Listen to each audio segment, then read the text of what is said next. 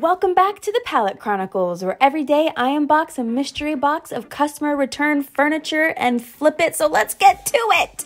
Whew, okay, so today's box was really damaged, and it was a chair, a really cool chair. But wait, it was two really cool chairs. I was shook. They looked brand new to me, but upon further review, I saw scratches on the legs, so I'm guessing that's why the customer returned them.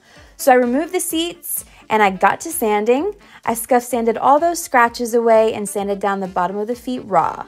I then made a makeshift spray booth and sprayed everything with Dixie Belle Anchor, the best color black ever. Then I removed the tape on the feet, used some brown gel stain to darken up the wood, and this is the final result. A totally cool Scandinavian vibe. I'm loving it. Come back tomorrow for the third unboxing.